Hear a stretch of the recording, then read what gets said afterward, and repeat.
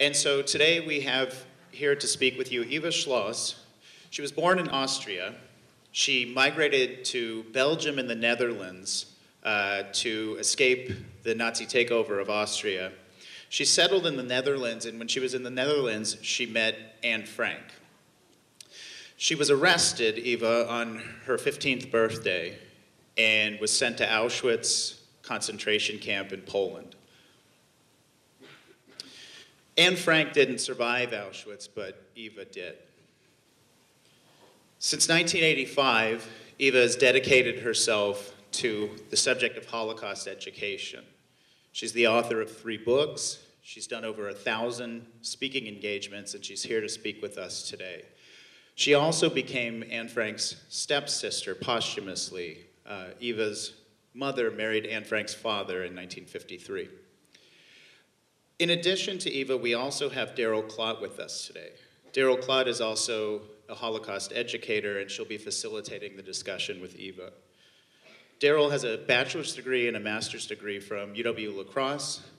She had a career as a public school instructor in Minnesota, and then when she retired, she really went to work. She first developed an interest in the Holocaust, a professional interest, as a teacher in Minnesota. Since then, she's studied with Holocaust scholars in Poland and in Israel. She directs workshops for other Holocaust educators, and she teaches the history of the Holocaust at Viterbo University. So without further ado, I'd like to welcome both of our speakers today, and if you could give me a hand in welcoming them on stage. Thank you.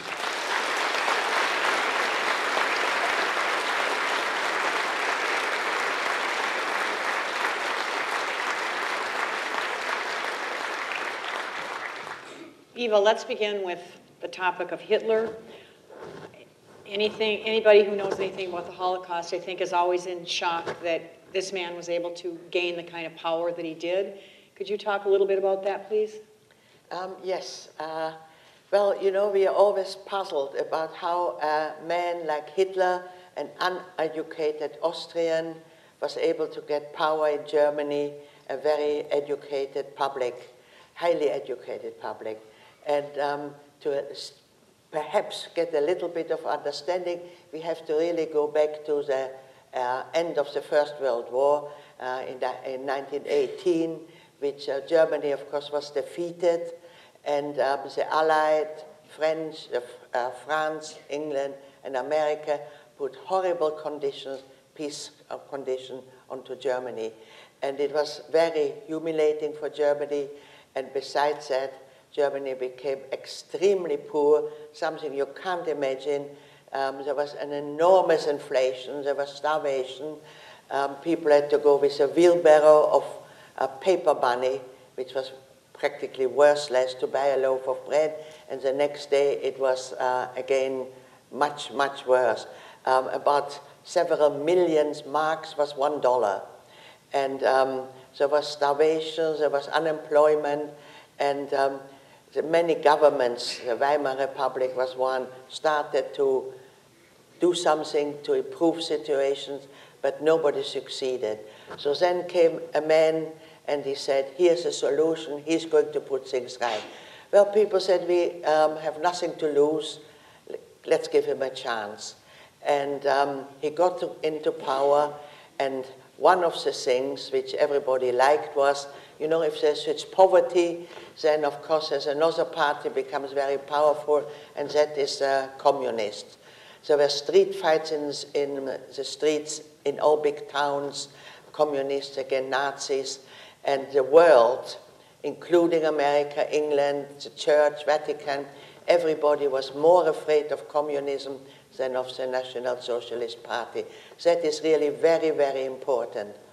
And so people said, well, government said, let Hitler come to power, he's going to fight communism, which he did. The first concentration camps were actually built for communists. So, and Hitler started to build the Autobahn, the motorways, was the first one in Europe. As well, he promised everybody would have a car, a well-known Volkswagen, a Beetle car for the people. And so there was work, there was food, and things started to be better. So people went along with them. There were even Jews who tried to join the National Socialist Party. Of course, very soon they were thrown out there.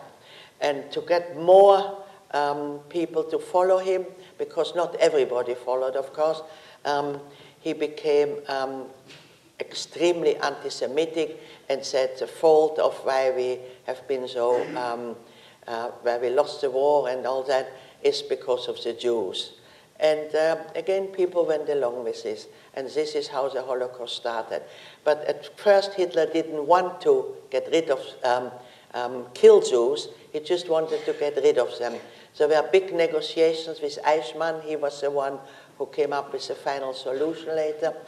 He went to Palestine to have conferences with the Mufti of Jerusalem. He was sort of the President Mufti, you called him. If they could ship all the German Jews, Austrian Jews, to Palestine, but of course they didn't want them. Then they came up to send the Jews to Africa somewhere and all kinds of ideas. But no plan was really plausible. And so then later, in 1941, they had the Wannsee Conference where they decided on the final solution. So, and this is really how the Holocaust came to be. You lived with your family, your father, Pappy, and your mother, who you called Mutti, and your brother, Heinz. Had a happy family life in Vienna, and then you were forced to move to Brussels and then on to Amsterdam. Could you talk about those years, please?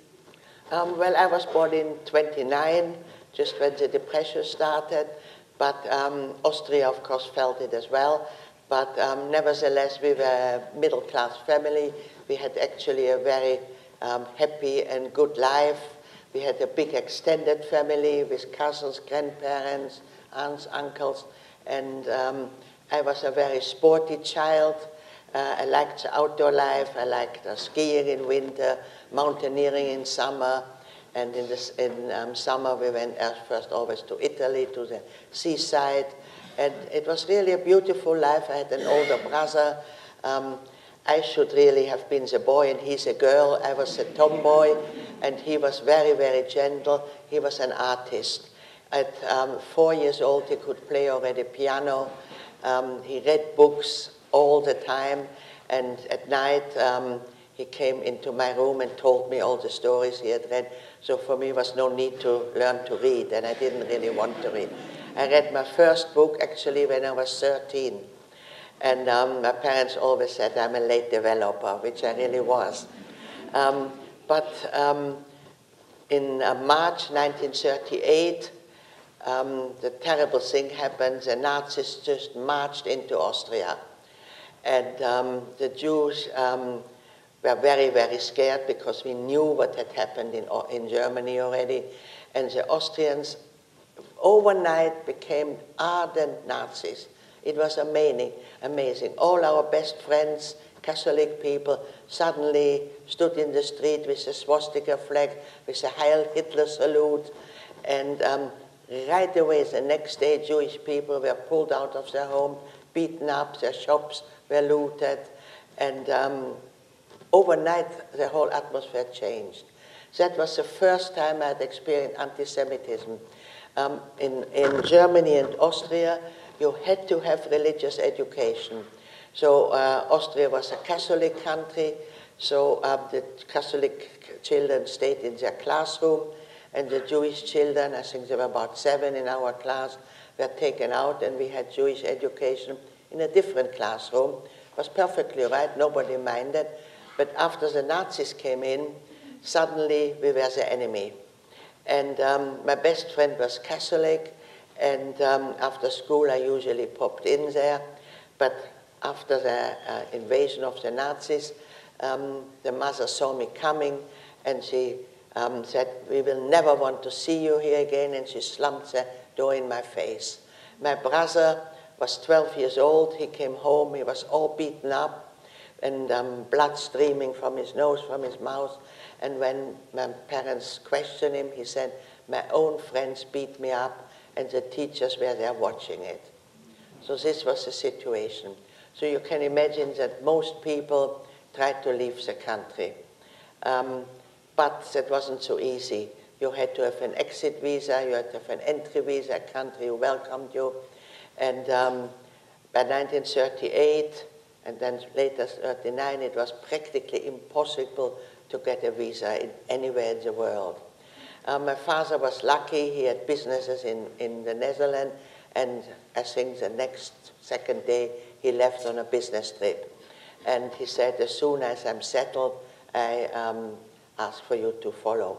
By the time he was ready for us to receive us, the Dutch had closed the borders as well for Jewish immigration. President Roosevelt had a meeting in France in 1936 already, and invited all the countries, the representatives of the countries, and the meeting was how many Jews are they going to let in? And it was practically nothing. So, and Hitler knew that, and so he really realized later on if he was going to kill the Jews, nobody was going to lift a hand or object, and that is really what happened.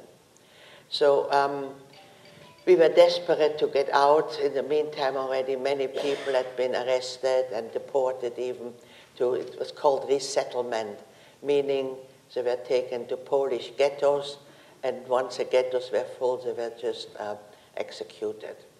So, but at that time we didn't quite know this, but we desperately wanted to leave. And we heard that you could go illegally over the border to Belgium. You might know that is similar how the Mexicans try to come into your country now. But once you were there, they let you stay. So we did that. And we lived in Brussels. Of course, we couldn't take anything with us. We lived in a little boarding house. I had to go to a French school, and nobody took any notice. I was looked at as, you know, a strange person. Refugees was something which was not well known at the time. You know, most people stayed in their own countries. So people didn't really know what to do with me. Nobody helped me with the language, and I became very shy and sad already.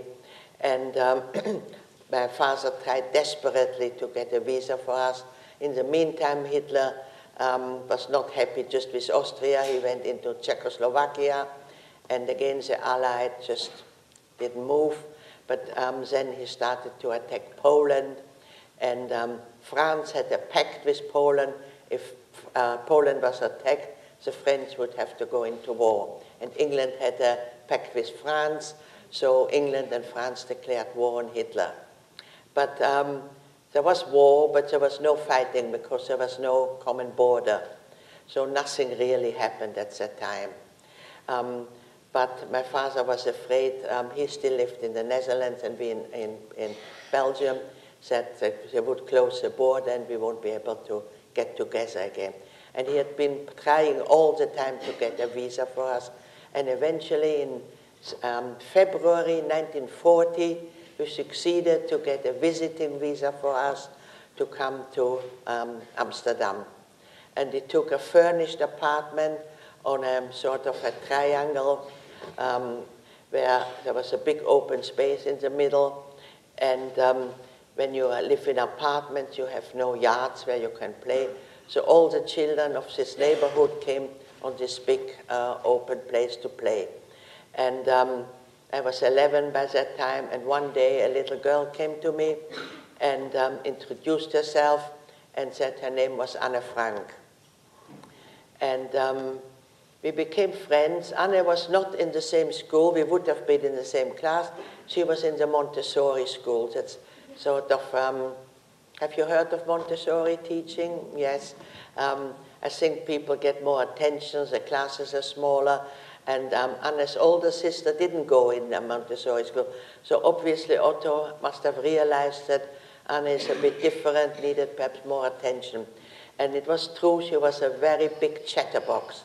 She loved talking, loved drawing attention to herself, and the nickname was Mrs. Quack Quack, because she never stopped talking in class. Very often she had to stay behind and write 100 lines. I'm not going to talk so much in class, but she still did. And on our square, she always tried to be the center of attention. She tried to attract a lot of kids and was telling stories. And I was still quite shy, and she was, I was more a tomboy. I liked to play grounders with a boy, like it's your baseball. And I was very good. I was always chosen as one of the first to be in their group. But Anne was, never did anything like that.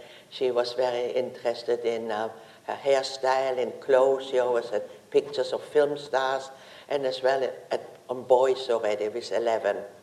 When she heard that an older brother, eyes grew very big and asked when she could come and visit us. So, you know, we knew each other for 2 years, and we were settled down, but we were afraid after 3 months we might have to leave. But there was no need to, because in May 1940, so just about 3 months when we were there, one night we heard aeroplanes and guns, and we put on the radio, and the announcer said, terrible news, the Germans are trying to invade our country. You know, at the First World War, the Dutch, it's lying under sea level, and they just opened the dikes, and the Germans couldn't get in and bypassed it. So Holland was not in the war in the First World War. And that's what they assumed again. They said, we are not an important country, Hitler won't be interested in us. But Hitler wanted to conquer the whole of Europe, which he succeeded. And so there was a very short 5-day war, and the Dutch queen with her family escaped, first to England, later to Canada, which was very depressing for the Dutch people. And as well, that was the first time a civilian city had been bombed in that war. In the Spanish War, Civil War, of course, many, many cities had been bombed. It was horrific. But in this war, that hadn't happened yet. And that was Rotterdam, with 3,000 casualties. And after 5 days sort of fighting, the Dutch gave up. And we still tried to escape to England by boat, but when we got to the harbor, it was too late. So we realized we were trapped. And then you ended up going into hiding for 2 years. Pappy and Heinz were separated to a different place, you and Muti. Could you just talk to us about what it was like being in hiding for 2 years? Well, I just have to tell you a little bit why we had to go into hiding. You know, the Germans wanted to really catch all the Jews in Europe, and, but they didn't want to alienate the Dutch population. So the first few months, nothing really happened. But then very slowly, they started to take measures against the Jewish population, with confiscating our bicycles, for instance. We were not allowed on public transport. We were not allowed to have radios. We were not allowed to visit Christians in their homes. They were not, so they tried to keep us separate from the ordinary Dutch population. And all through this, of course, the Dutch and everywhere in the occupied country, they formed a resistance movement. Those were people who hated to be occupied by a foreign country, by the Nazis, and they did all kinds of things. They shot particularly bad Nazis, they blew up trains, they printed ration books, and then later they were going to help Jewish people who were being picked up and taken to the death camps, and they were offering to hide people like that. So this is what happened to us. In 1942, so after 2 years of occupation, about 10,000 young people, most of you would have been included if you would be Jewish, would got a call-up notice to be deported to Germany to work in German factories. And many people sent their children, their young people, and they never ever heard from them, because they never went to Germany to work in factories, but they were sent to Mauthausen, which is a horrific Austrian death camp, and they were just thrown down from the cliffs there. But we didn't know that at the time. But nevertheless, many, many parents decided They wouldn't send their children, but we would go into hiding. Our father called us together and said, Heinz is not going, and the only way is of avoiding that is to go, it's sort of going underground. And I've done some research, and there are some wonderful Dutch people, non-Jews, who we don't know them yet, who offered that they would keep us. But nobody, he told us, we have to separate again. I will go with Mutti, and he will go with Heinz. And I didn't want to be separated, and I cried. I said, no, I want to stay together. And my father said, well, first of all, we don't find a hiding place for poor people, but as well, if we go two in one place, there's a bigger chance that at least two of us will survive. So that was the first time when I realized it's not just sort of hiding, but it is really a danger to our life. And that was, for a 13-year-old, really quite frightening. So we separated and we went to our different hiding places.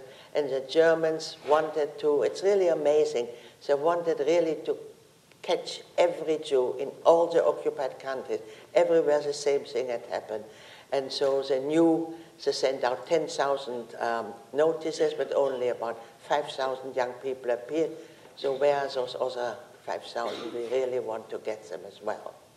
So in the night, it was always at night, they came with trucks in all the roads, knocked on doors. The ordinary Dutch people had to open the door, had to let them in, had to let them search their homes, and looking for Jews. So in every hiding place we had, the people from the resistance again came to look over their apartment and decided where would be a place where, when they come in, we could hide. So in the one place where we were for a long time, there was the main, there were 2 floors in the apartment, and upstairs were those tiny little rooms and a little bathroom. And there was a long room with a wash basin and a bath, and at the end was a toilet. And they made a false partition with a trapdoor in the middle and tiled it. And so when they would come, the Nazis, we would quickly go in there. And they finished on a weekend, and in the night they came already to search us, for us. And we were very lucky, it was all ready and cleaned up so they didn't find us. But if this happens many times, you can imagine people became scared, and so we had to change very often hiding places. I think we were in about 7 different places. Some just several weeks, some several months, and 1 or 2 even longer than that. It was just you and Mutti. What on earth did you do all day? Did she teach you? You must have been bored. As I told you, I didn't like reading or writing. I was pretty bad at school, and especially going through first in Austrian and in French and in Dutch. It was really very difficult. And didn't read in what language, you know, I wasn't good in any languages. And my mother tried to do homework with me, but you don't take it very easily from your mother. I know you have in America homeschooling, but just one-to-one, it just didn't work. I was a very bad pupil. My mother lost her patience, and I started to cry, and she, it didn't really work. So we gave that up.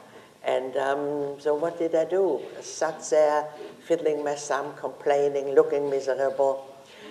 We were not even allowed to move because neighbors might hear you move, and then they might think they're burglars, and they would call the police. So we just had to sit still the whole day.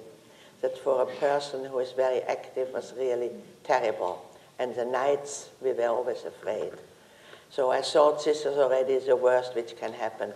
But when we started to go into hiding, our parents said, well, a couple of months. The war, especially when America came in 41, everybody thought it will be a matter of a few months. But America didn't really fight in Europe. They had to fight the war in Asia. So, you know, the war lasted 6 years. So after, yeah. So you were in hiding for 2 years, and on your 15th birthday, May 11th, you were betrayed and sent to Auschwitz. Can you talk about that experience? We had just moved again to a different hiding place. My father had phoned my mother a few weeks before. The woman where they were staying is blackmailing them for more money. You had to pay something, but you know, not outrageous, like for the food and for the laundry and things like that. But this woman wanted to make money out of it. And after 2 years in hiding, our resources had more or less dried up. We just had still a bit of jewelry left, which my father sold through the resistance. And so it was in 1944, it was already very difficult to find safe places. The Dutch non-Jewish people, young men, were picked up as well in the street to go to work in Germany. That was called forced labor. And many, of course, most of them didn't want to go, as you can imagine, so they went already into hiding. Many people had been arrested and taken to camps, non-Jews. And so it took my mother perhaps 3 weeks till a Dutch nurse came forward and said she knows a safe place. But it turned out she was really a double agent. She really worked for the Nazis. Just to tell you an example what kind of people those were. Her boyfriend was really a member of the resistance. And he came to her all the time and said, I need a hiding place for a family. I need a hiding place for a child. And she always had a hiding place.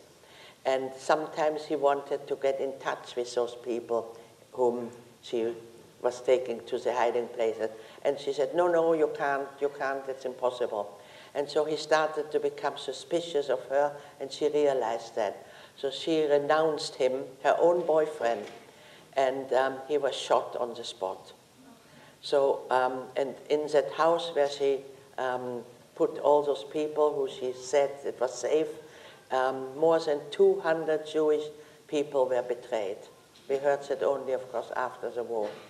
And this place was just, my father and brother, their last place had been out in the country.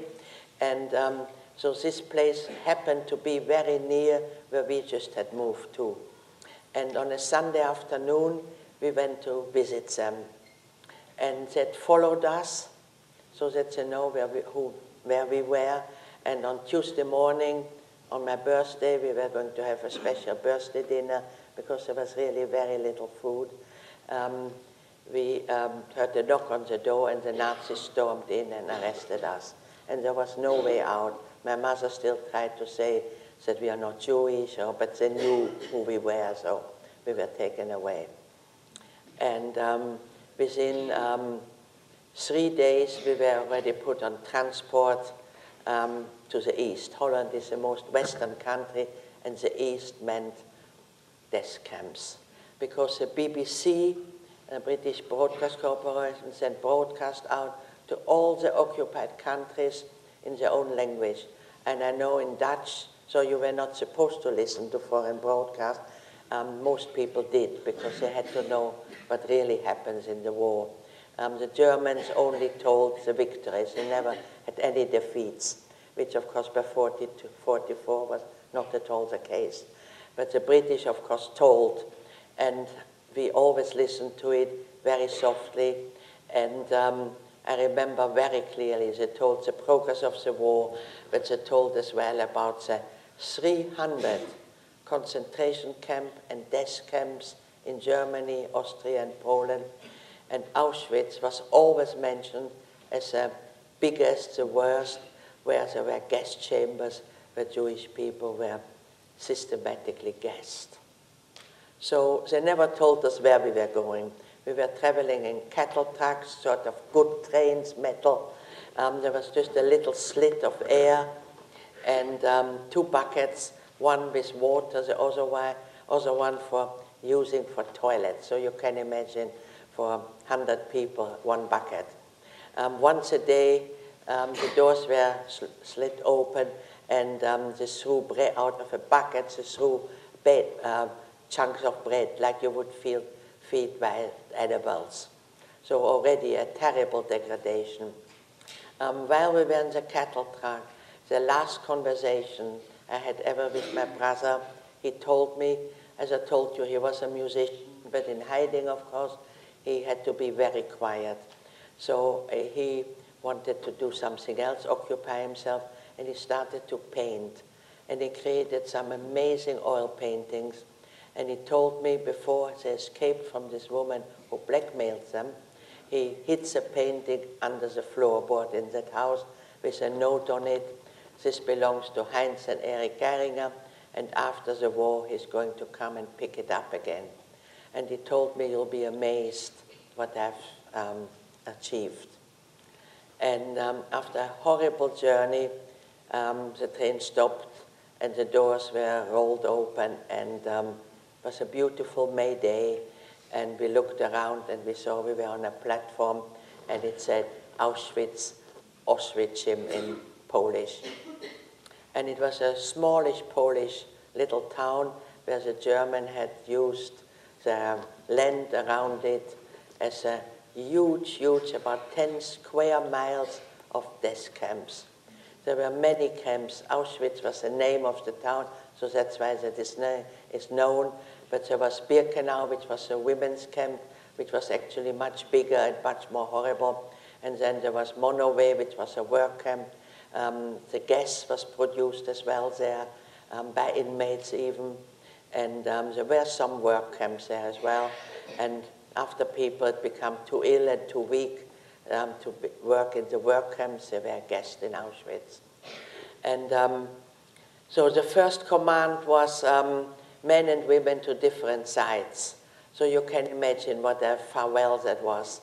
Fathers and daughters, mothers and sons, kissing, screaming, thinking perhaps that is the last time they will ever see each other on earth. And then the men walked away.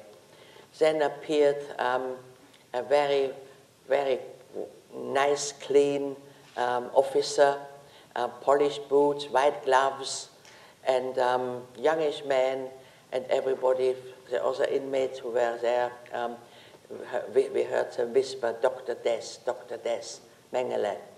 He was a camp doctor, a real doctor, medical doctor, but he decided who was going to live and who was going to die. So the first selection was taking place. We had to stand in rows of 5. He looked you over, and he, like a conductor, that conducted you this direction or this direction. About half-hour transport, any children, babies, older-looking people, they didn't ask the age, it just depended how you looked, went to one side. My mother and me, luckily, went to the right side. Then we were marched into the camp, into a huge barrack. The first command, undressed completely naked. And the SS were walking around laughing at our embarrassment, as you can imagine. One shock after the other happened. Our head was shaved. Then we were tattooed. We were told, you are not a human being, you are like cattle who gets a number. If ever we want you, you were only being called out by the number. It was all degradation. And while this was happening, it took many, many hours. They told us that the family you've been separated from were told to have a shower, and they went in there expecting water to come. There were pipes and shower heads. Nothing happened, no water, not a drop of water.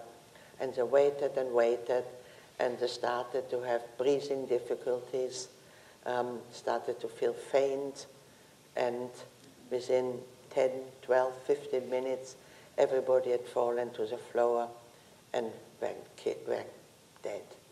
And the Germans looked through little holes on the roof, and when nobody moved anymore, other inmates had to come and take out the dead bodies.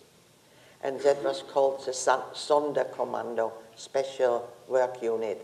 And those people who did that job knew that within 3 weeks it was their turn. That was the system it worked. So can you imagine how those people felt taking out bodies knowing in 3 weeks there would be a body like that? So, and they told us that with laughing, with pleasure, when people who had just lost their child started to cry and to scream, they just, ha, ha, ha, ha, ha, yeah, well, you will be burning soon too. The cruelty, you know, the pleasure of hurting us was just unbelievable. You know, they say always later they had to do their duty, but that wasn't duty, that was sadism. They really tried to make life more and more unnecessarily difficult for us. So eventually we were taken out, still naked, and they were huge. They confiscated everything, every transport, everything you wore, everything was taken away from you. And so we had to parade naked in front of huge heaps of clothes, and we were thrown one garment, whatever was on this heap. It could have been a winter coat, could have been a night dress, whatever. And then the next heap were shoes. Again, we were thrown 2 shoes, which was, of course, never a pair, never anything was fitted. And that was all our possessions we ever had. We had not even a piece of toilet paper, not any underwear or anything like that. You were at Auschwitz for 8 months. Could you talk about daily living conditions, including food, your work camp experiences, that type of thing? After we had our possessions, we were taken to a barrack, which was low buildings with on both sides. There were sort of, you might have seen pictures of that, sort of 3 high like cages, wooden structures with nothing in it. And 10 people had to crawl into one of those cages. And that was where we slept. As I say, there was nothing in it. The only thing which was in this woodwork was bed bugs and lice. So within days we were covered in lice, not just head lice, but body lice. And the itching and the filth was just unbelievable. In the morning, early, we were called out.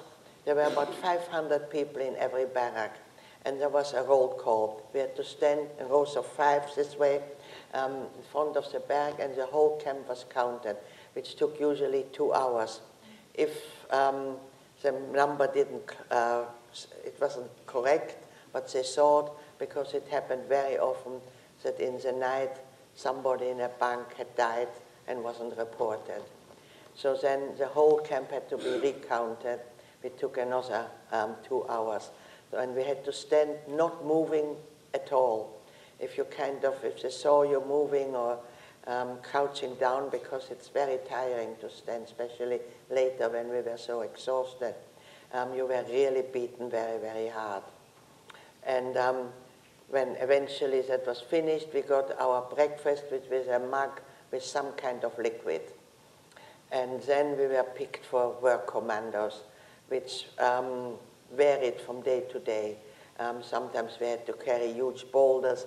Sometimes, what's one of the worst jobs, we had to empty with a little mug the latrines, because there were just big holes which didn't go anywhere, and we had to empty that and take it somewhere else. Can you imagine? Without washing afterwards. Washing was practically non-existing, so you can imagine how smelly and stinky and disgusting and full of germs we were. That not everybody got typhus and dysentery and cholera immediately is a miracle. But many, many people got those illnesses, of course, which could be cured with treatment and medication, but there wasn't. So many people perished in this way. Many people starved to death because you can't exist very long on this little food. What about your work in Canada and the things you found as you were carrying that out? When we arrived in Auschwitz in May, the Hungarian Jews, who had been free till then, because Hungary was not occupied, but was an ally of Germany, was occupied then by the Germans in 1944. And all the Hungarian Jews were picked up. And every day transport of thousands of those people arrived. And there was one place in Birkenau where all these belongings which those people brought had to be sorted. Because, you know, Germany was bombed by the Allies, and many, many people lost all their belongings, and everything the Jews were bringing into the camps was sorted and shipped to Germany: clothes, suitcases, glasses, shoes, whatever you can, suitcase, whatever you can imagine, was taken to the German population. But we had to, and I was picked to work there for 3 weeks while those Hungarian transport arrived. And we had to, one of my jobs was to open all the hems of dresses and coats and jackets, because many, many people, when they were arrested or known they were put on transport, hid their jewelry, money, any valuables there, thinking perhaps they can bribe their way out to freedom. And we found really watches, we found diamond rings, we found gold coins, cigarettes, and as well a lot of food. So this was 3 weeks I worked there, and that was not so bad. You know, that certainly helped me to survive. I've heard this, and to me the saddest thing is she would tell about finding not treasures, but what they turned out to be treasures to people, the little photos of their families. With people, you know, that were some sewn people, in. only things they did bring along was family.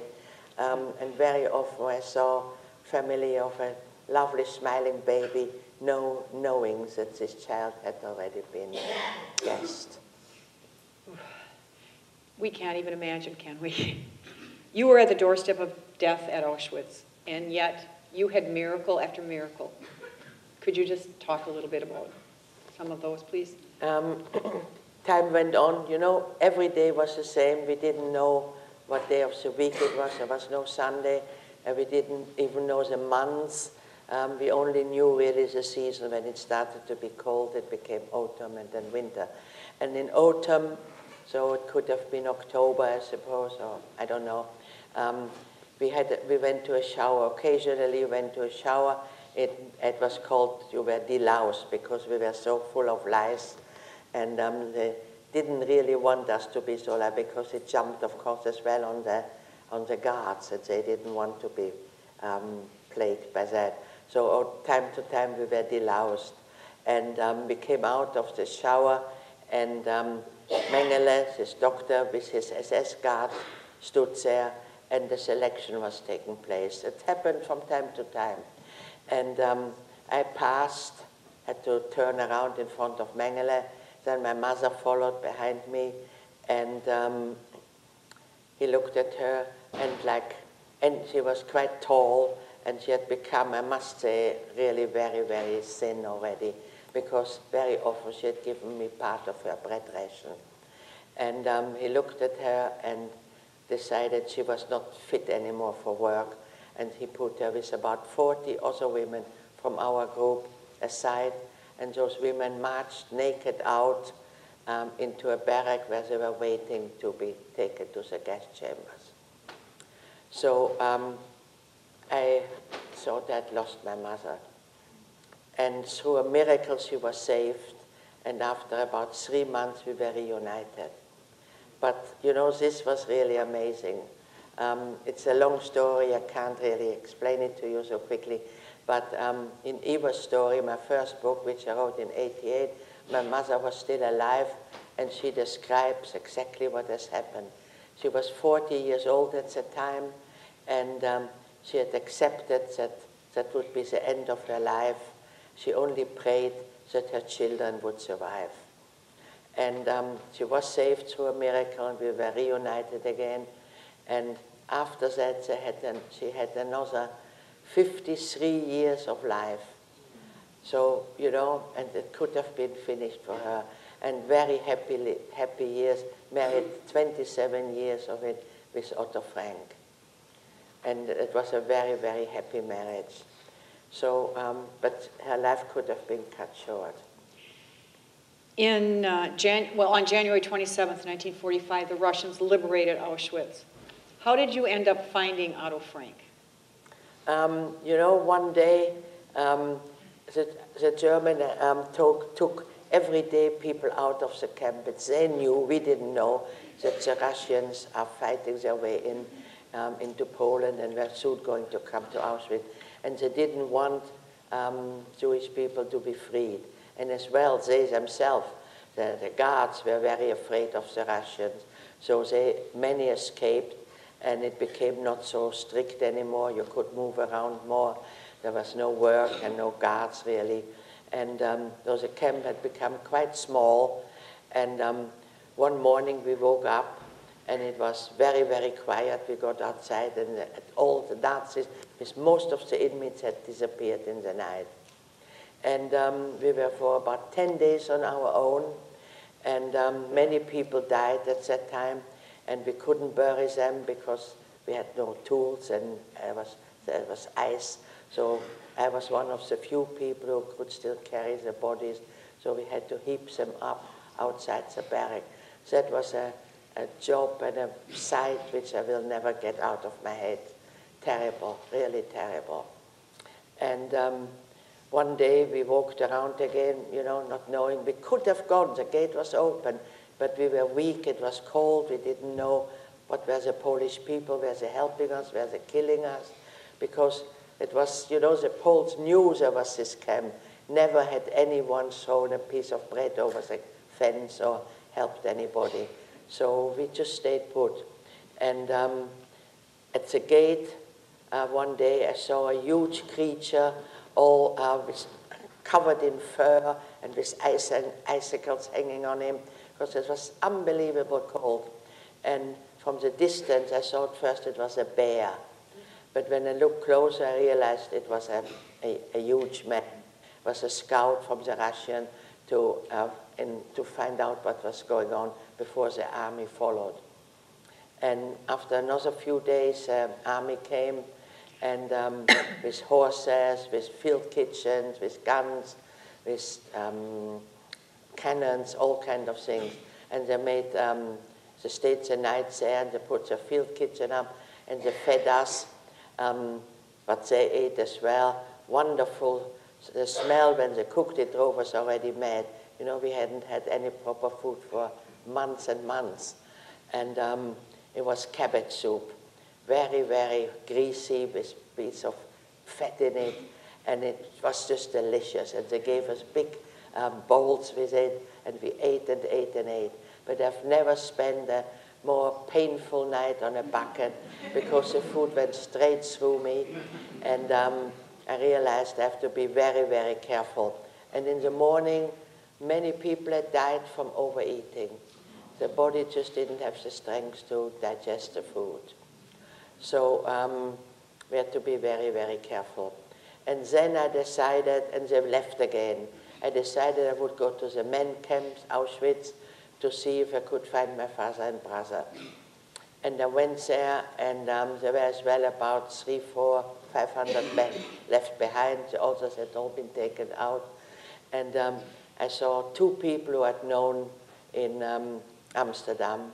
And I went to one, and he looked familiar, but I didn't really know. And it turned out to be Otto Frank and his father. We didn't know that the family had been in hiding. We didn't know that they'd been betrayed. We didn't know that they'd been taken to Auschwitz. And the first question, Otto, of course, asked me if I had seen his family, his girls, or his wife. And I hadn't seen them. And I asked him if he had seen my father and brother, and he said, yes, they were here, but a few days ago they left with the Germans. So that was actually good news, because I thought, well, the war will be finished perhaps in a few weeks, and they would be alive and we would be reunited again. It took you and your mother 5 months to get back to Amsterdam. Could you talk about that experience? And also Otto Frank was... As well. All the women who were liberated, and not the Polish people, because they were able to get back to their country, if they were in their country, but all the people from the West were looked after by the Russians. We were put in trains, and they moved us eastward, because we couldn't get back home yet. So we traveled 4 months with the Russians, every day traveling, and we saw unbelievable devastation. The Germans had burned down every town, every village, every field. It was just nothing's left. And people came crawling out of the rubble and came to see us transport because they had lost people and they thought perhaps family will come. They all had photos showing us. There were a lot of Jewish soldiers as well who we met who was traveling towards the front. They too wanted to know, some of their family had been picked up and wanted to know if we had perhaps seen anybody. But the interesting thing was they had always photos of their family in their pockets and always of Stalin. And they always kissed the photos and said, Stalin, Stalin.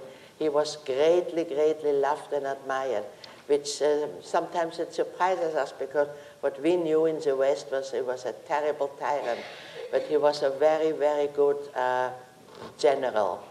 And the way the Russians fought, you might have heard the siege of St. Petersburg and the battle around Stalingrad. That's a wonderful movie about it.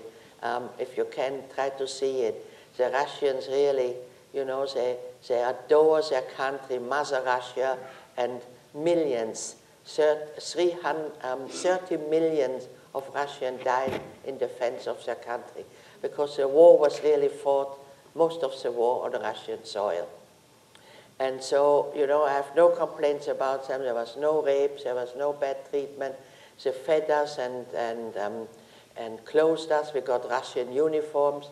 I still got it. Doesn't fit me, of course, anymore. Much too small. But it's still nice to have it. And eventually we ended up in Odessa. And there we waited for the end of the war.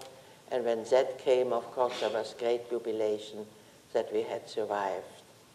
And then we were keen to get back, of course, to the West and find out what has happened to our family.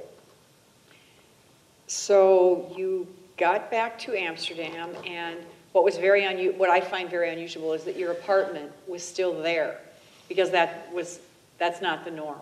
But yours was there. Well, I told you we came to Amsterdam with nothing, and it was a furnished apartment belonging to a non-Jewish person who had rented it out to us.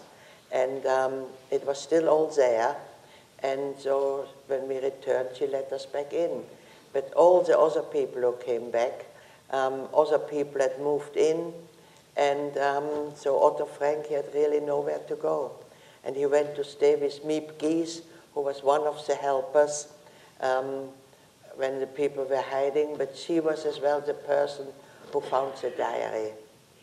And so Otto Frank, having nowhere to go, started coming to visit you and your mother, and they became reacquainted. And one day he showed up with a parcel, and it was... Miep Gies found the diary, but wasn't going to give it to Otto when he came back, because she was going to hand it over to Anne. But only after Otto told her, after several weeks when he heard that Anne and Margot had both perished in another camp in Bergen-Belsen, did she give him the valuable little book. And Otto was very proud of it, and he came to our house and opened it as if it was gold, and showed us. And as well he said, can I read you something? And he started to read, but he never got further than a couple of lines. He always burst into tears. It took him 3 weeks to read it. And then he translated it into German to send it to his mother.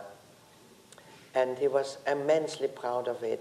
He knew, of course, that she had written a book and in her diary, but he had no idea what she had written.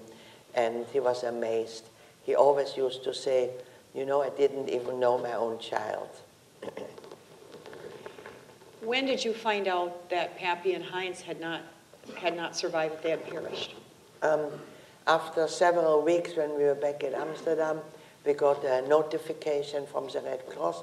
Till this day, I don't know how they knew, because I can't imagine that the Germans in the last day of their war, the last day of fighting, that they still kept records. But it was there, the record, and it was written very clearly with the name and the birth of date. My father and my brother that both died in this terrible camp Mauthausen several days before the American army came to liberate that camp. Well, that was for us the last straw. We had survived, hoping we would get back to a normal family life again, but when that was shattered, I became very, very miserable and depressed and hated everybody. And then Otto encouraged you to go to London, and he gave you his Leica camera and encouraged you to go and set you up with an appointment with a photographer, correct? Yeah, I had to go first to school. I was only 16, but I had a miserable time in school. I was much older than my classmates because I had lost a few years. And when I finished school, I didn't know what to do with myself. And Otto and my mother decided I should become a photographer because I was quite artistic. And Otto gave me his camera. He said he took many, many pictures of his family. There's as well an exhibition about all those photos which are shown, very lovely. And he said, I have no family anymore. I don't want to make any photos. So here's his camera. And he found me a job in London as an apprentice for a year. And so in 1951, I went to London, and I lived in a little boarding house where a young man from Israel had come to study economics. And we became very friendly, and we went for long walks because we both didn't have any money. We didn't go to theater or cinemas, and just talked about what we were doing, about our jobs and things. Never who we really were. I just told him I was Dutch, and he told me he was Israeli, which was both not true. And, after 6 months, he said to me, Eva, I've fallen in love with you. Will you marry me? And we can start a new life and go to Israel. Because he intended to go back when he was finished with his studies. And I said to him, no, thank you. Because I have a widowed mother in Amsterdam, and once I'm finished with this year, I was here just for a year, I'm going to go back to her. I couldn't imagine I would desert her. And then Otto, who kept an eye on me a little bit, came over one day, and I told him that, and he said, when I told him, you know, this young man asked me to marry, and I would actually marry him, but of course I'm not. So he said, well, your mother and me have fallen in love as well, and once you get settled, we like to get married. So I went back to this young man and said, well, you can marry me now. And he was very happy, but when my mother came to meet him, she asked him not to take me so far away to Israel. And that was difficult for him because he had all his family there. He didn't know where he wanted to be, if he should succeed in another country. But eventually he realized if he really wants to marry me, we have to stay in England. And that is where we still live now. And we married in 1952, and Otto and my mother a year later, 1953. And we have been married now for 63 years, and so we didn't know each other really. It seemed to have been a good choice because of this long marriage. Otto's goal in life was to first publish Anne's diary and then publicize it. And your mother took that on also. And that must have been difficult for you. Didn't you sometimes feel like you were living in the shadow of Anne Frank? Yes, I certainly did. Because, first of all, the diary was the very first book about anything being written and published about this terrible time. Of course, it is not a Holocaust story like many, many other books, like Elie Wiesel or Primo Levi or many survivors wrote books later, but that came actually much, much later. But that was the first book. When it was published in America in 1952, it became an immediate bestseller. And so Anne became very well known all around the world. It was translated into 70 languages, And whenever I was introduced by Otto or by even my mother or by anybody, it was always, this is Anne Frank's stepsister. And I was quite upset because I said, well, I'm a person in my own right, and I thought I was even, you know, stronger than Anne. I even survived. And so it upset me, and I was quite jealous. Why is always Anne mentioned and not me? And even when I wrote my first book, it was still Anne Frank's stepsister's book. But you know, I started to think, when I started to be more myself again, how can I be jealous of somebody who was murdered when they were not even quite 15 years old? This poor girl didn't really have a life, so let her be famous. I have a husband, I've got 3 daughters, later I've got 5 grandchildren, so, you know, I accept that I'm just Anne Frank's stepsister. Would you share with us what you thought of the diary when you first read it? Well, when Otto gave it to me to read, because he wanted everybody to read it, I said, well, so what, you know? I wasn't impressed. I said, well, I was in hiding, and I was arrested. It's very similar for what happened to me. And as I told you, I wasn't very literate at the time, but much, much later when it became so famous and I started to reread it, I realized why it became so famous. Because for a little girl of 13, she had an amazing talent in writing and in observing and describing what she saw. And as well, she had, for a 13, 14-year-old, an amazing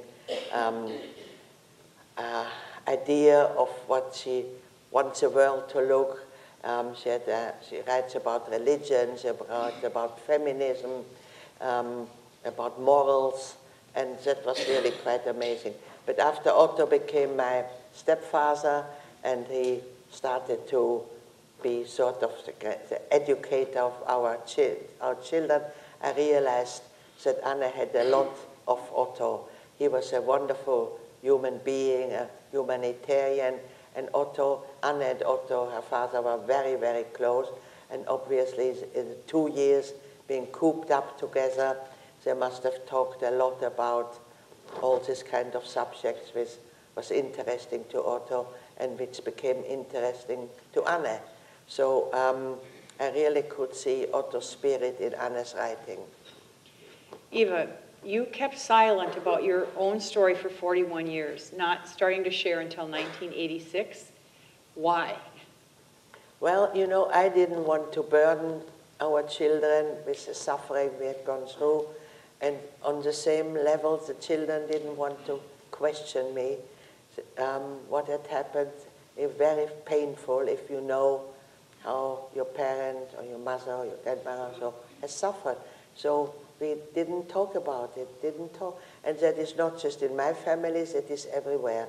And very often when I speak, a second generation person comes up to me and said, oh, I wish my mother or my father would have told me what had happened to them.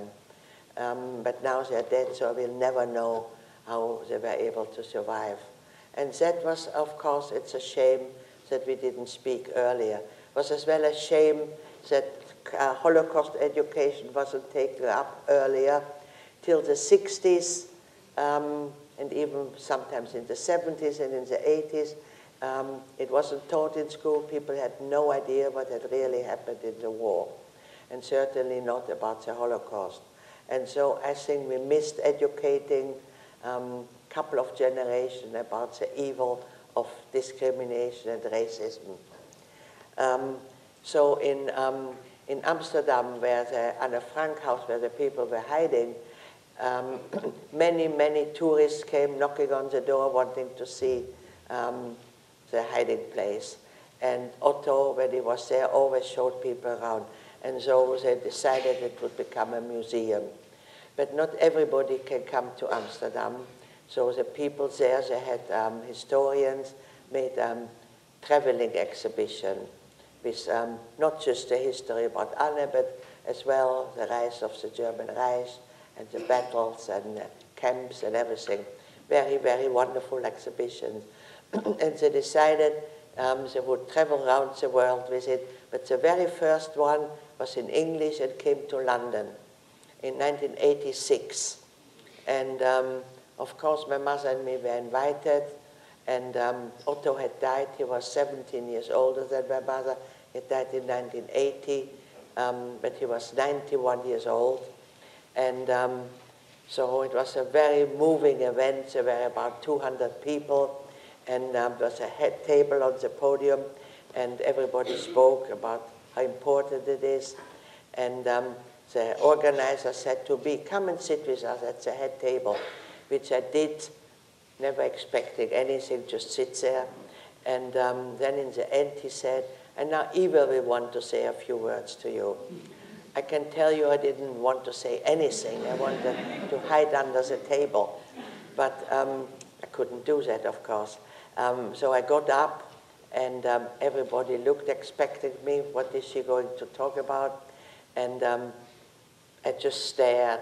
And then I remember I felt so terrible. What am I going to say? I have no clue. I never spoken about anything, not just about the Holocaust. And there was all those people wanting me to tell them something. But eventually, I broke down, and everything what I had suppressed for 40 years came flooding out. And they had difficulty stopping me. And it was really, for me, an amazing, wonderful experience. I realized people were interested, people were desperate to know more, and it was a watershed. The exhibition traveled all over England.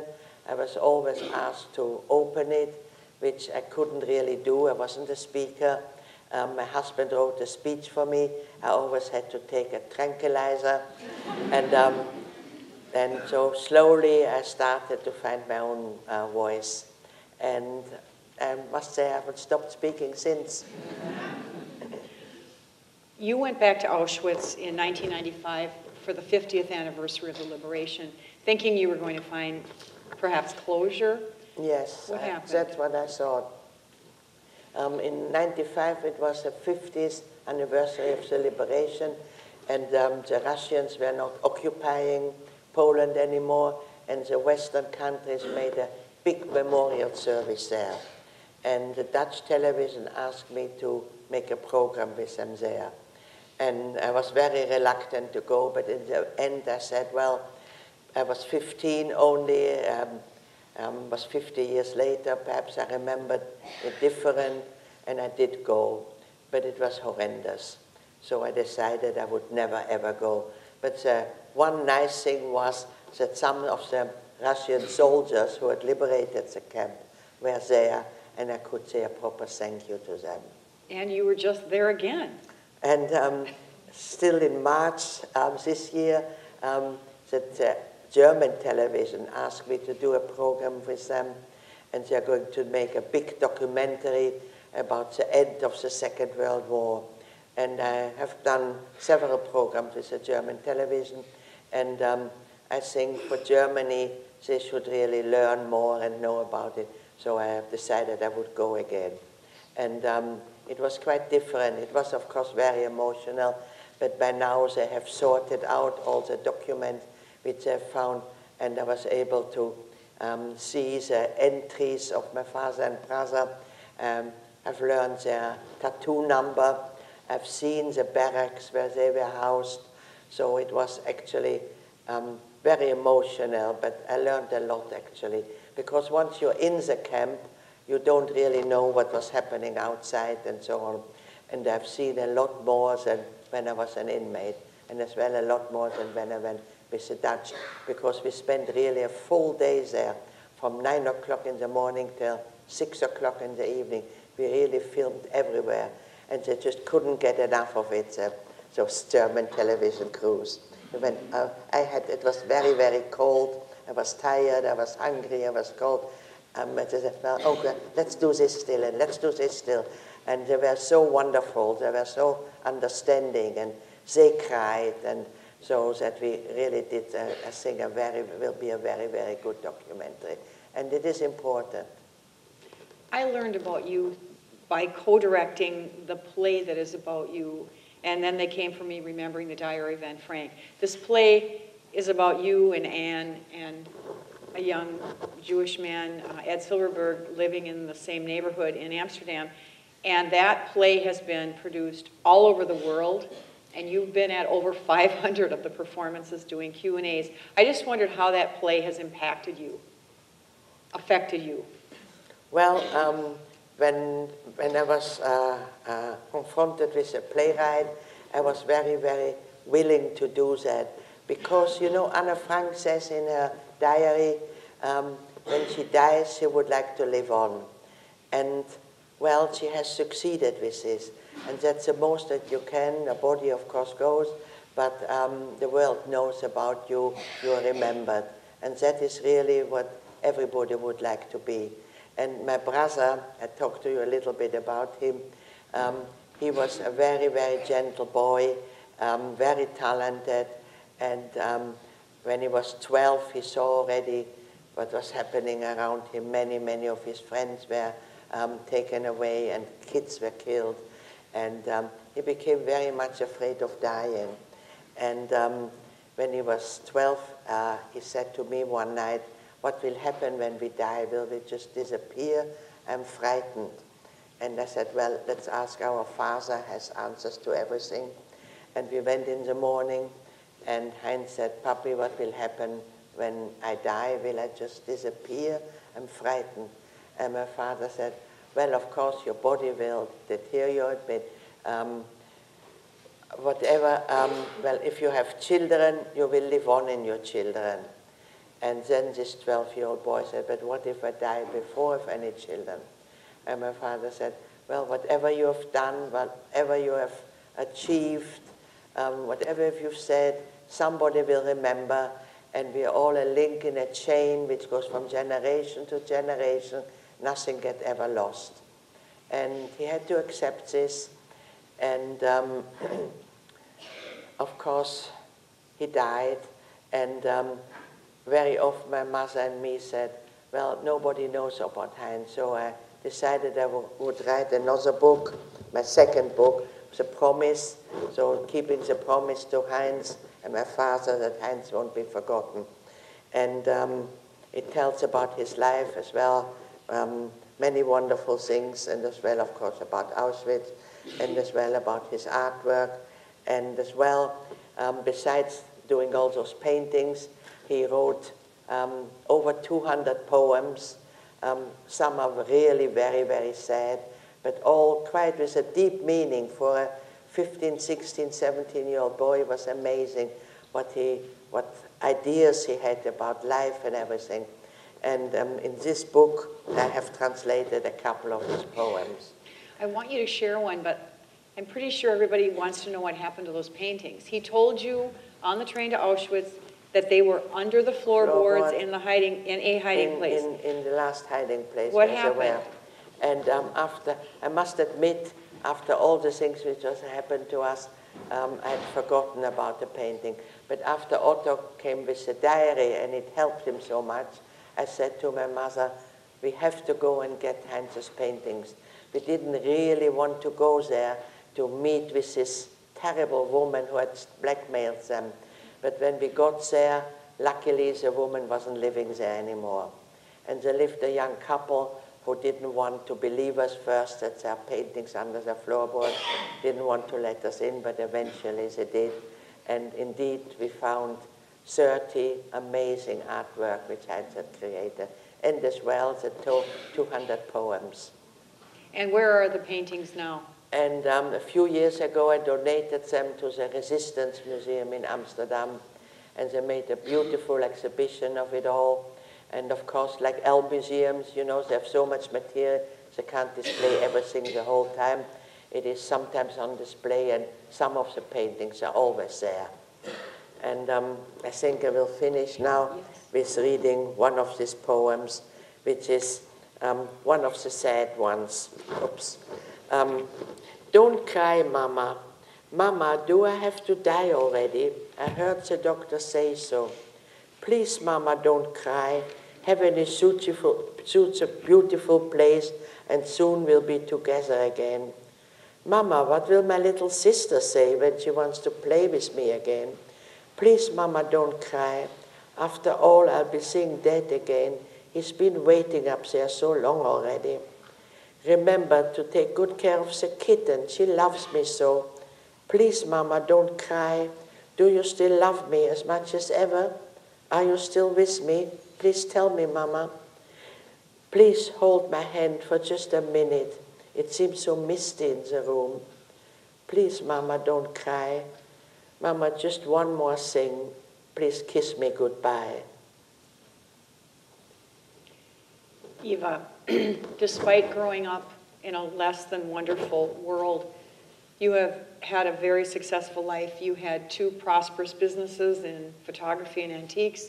You and Zvi have a 63-year-old marriage. You have 3 happy, healthy daughters and 5 grandchildren.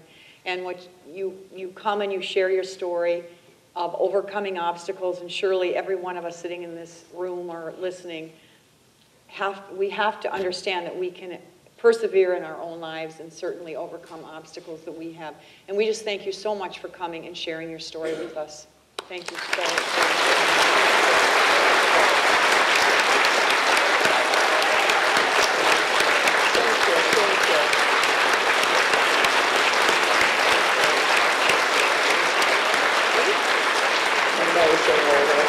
You're amazing.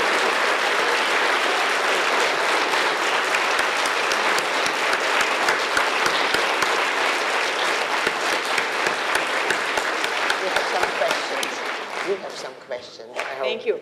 We're going to have some questions and answers now, and there's a microphone right there.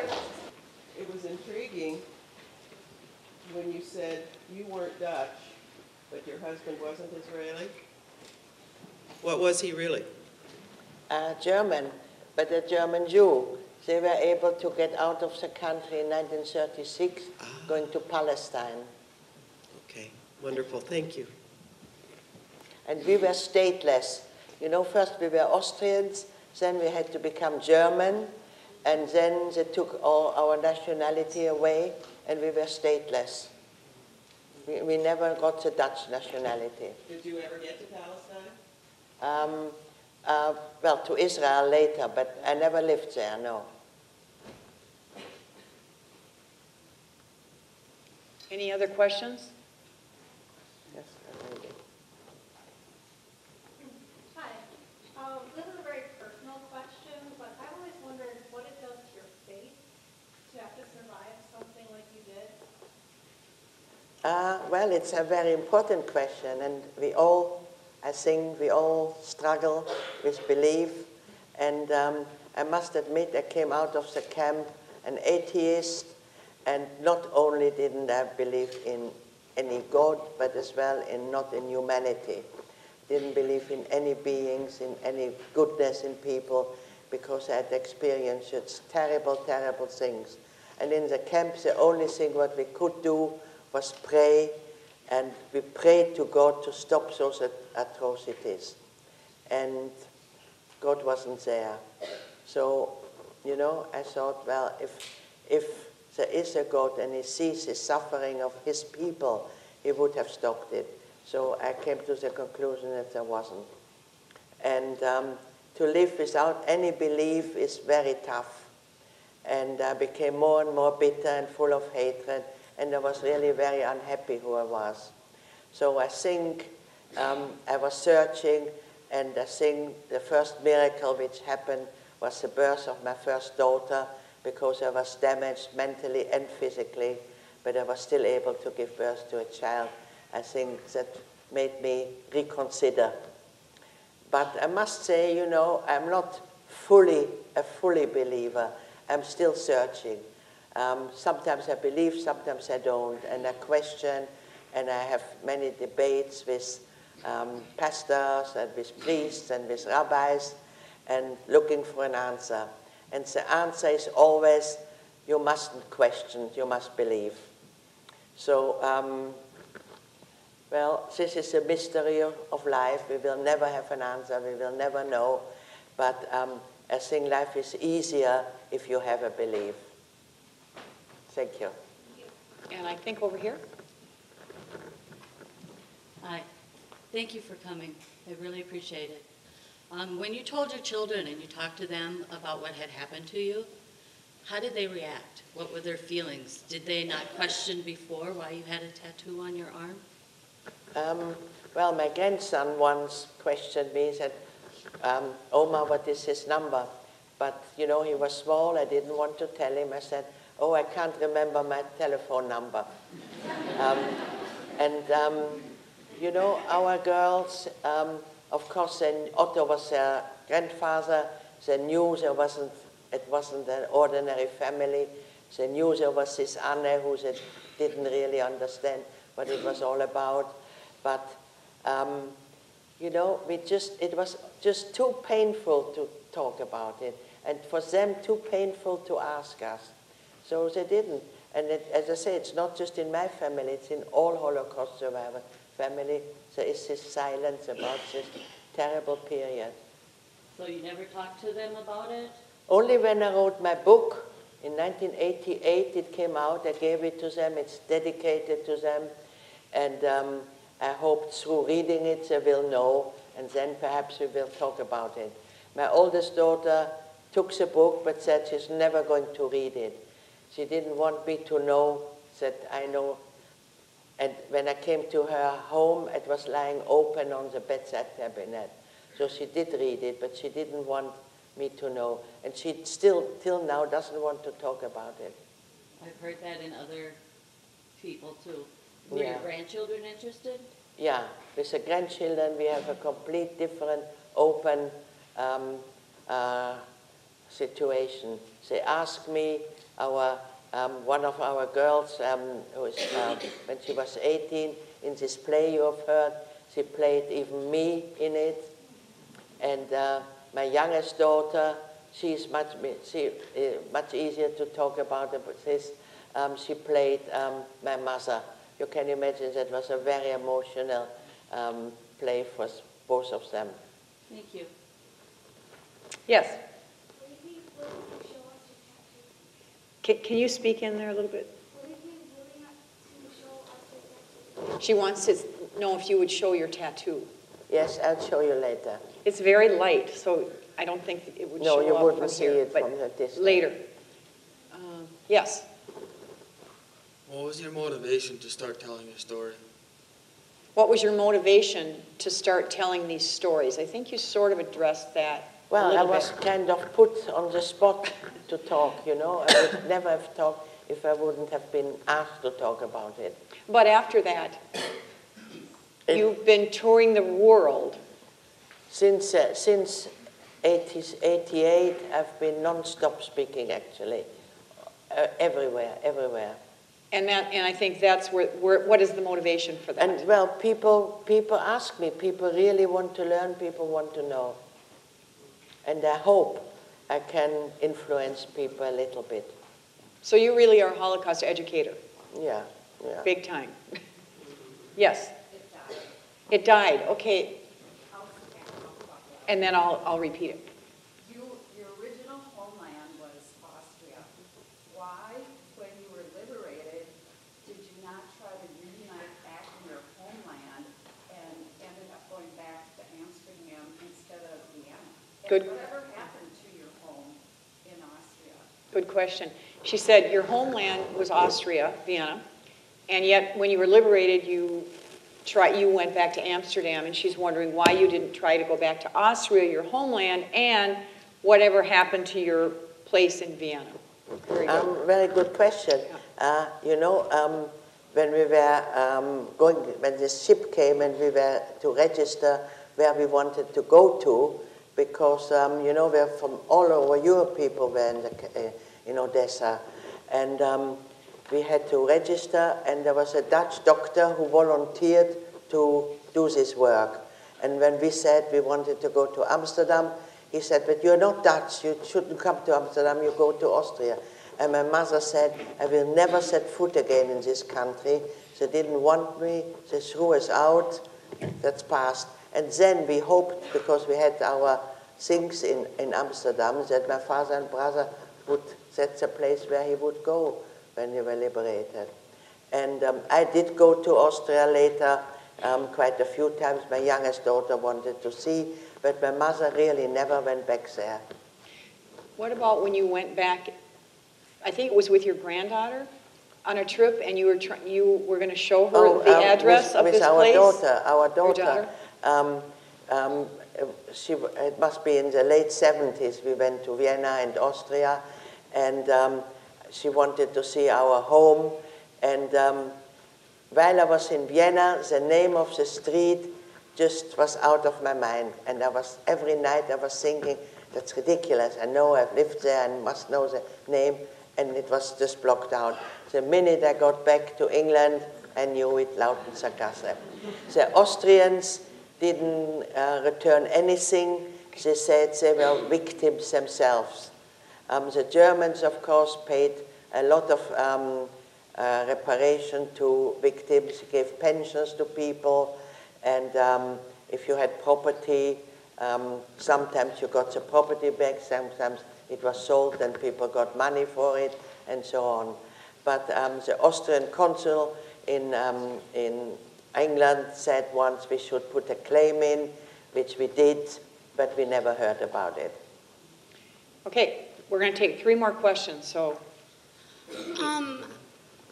Obviously, after World War II, there was a lot of turmoil in Europe, like poverty and many immigrants. But afterwards, there was quite a long period where the Iron Curtain was over much of Europe. And I was wondering how that affected your life, if at all, and how you felt when the Iron Curtain was finally lifted. You're really talking about, did communism and the Iron Curtain affect her at all? Yeah. Did it at all? Well, it didn't affect us in England, not this, but Germany, of course, very much so. But, you know, as I explained before, the consequences of the poverty of Germany in the First World War, after the war, the Americans didn't want to make the same mistake, and you might have heard about the Marshall help, that Germany got, they didn't have to pay any war damage. On the contrary, they got a lot of money, they got building material and all the help they needed to rebuild Germany. And England, as when I got in 51 in England, it was still all the bomb damage because England had to pay back the war debt to America. I think just this year is the last payment which they were able to repay. So there was a bad feeling in England. You know, they said, we won the war, but the Germans, the most wealthy country. And now as well, you know, very often, you know, the Europe community, the southern countries are all extremely poor. England too has a problem, and Germany is really the richest country now of the European Union. And very often people say Hitler would laugh if he would know what has happened, that Germany has achieved to be the most important country in Europe. Right, what he wanted. Which they are now, really. Yes. Yeah, my son was going to come with, but he couldn't make it. So he sent a question. He said, in order to survive, people must have found an inner strength and even perhaps a moment of normalcy in the day just to survive. Was it possible to find a little bit of happiness or a strange sense of joy despite all of the horror around you? In Auschwitz? Yes. Her son sent this question, he wasn't able to come. You were surrounded by total degradation and horror in Auschwitz, and she's wondering, was it possible to find any sort of normalcy or joy while you were in Auschwitz? Very strange. Well, I can give a very short answer to that. No, never, never, never, never. And just one more really short one. He wanted to know if he said, did people fall in love? Did people in Auschwitz fall in love? Well, men and women were in different camps. They were separated. Were separated. We were not together. No. A lot of Holocaust survivors ended up falling in love. Later, Afterwards. they were drawn together. Okay. For sure. Afterwards, Yeah. definitely. And people didn't really want to marry people who hadn't suffered similar things. There are, of course, some cases, but and they say it's very difficult to live with a Holocaust survivor. So we seem to be difficult people, but I don't think so. I don't think so either. Yes. If you could, what would you say to the Nazis who did this to you? If you could, what would you say to the Nazis? Yeah, what would you say to the Nazis if you could meet them now? I would question them. How could they do things to that? You know, imagine it would happen to you. You know, we are all human beings. How can you be so cruel? Thank you. We will be moving into the Bremen Theater for a little meet and greet if you want to meet Eva later. I mean, like right now. And let's give her another huge thank you. Thank you. Thank you.